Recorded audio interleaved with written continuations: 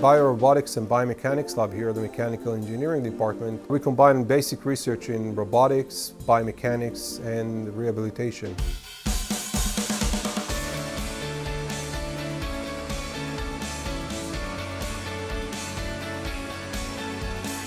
In our lab we developed two snake robots. One is for medical application, very flexible snake that surgeons can drive into cavity space of human body to perform surgery in organs that are hard to reach.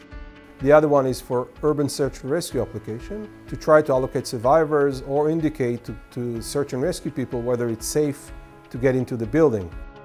We've demonstrated the snake robot to President Obama, Prime Minister Netanyahu, President Peres, and President Hollande. The Technion provides an ideal environment for us professors to conduct research and educate our students and encourage them to be creative, to think out of the box, to make mistakes, to learn from mistakes, and to think about their next great invention.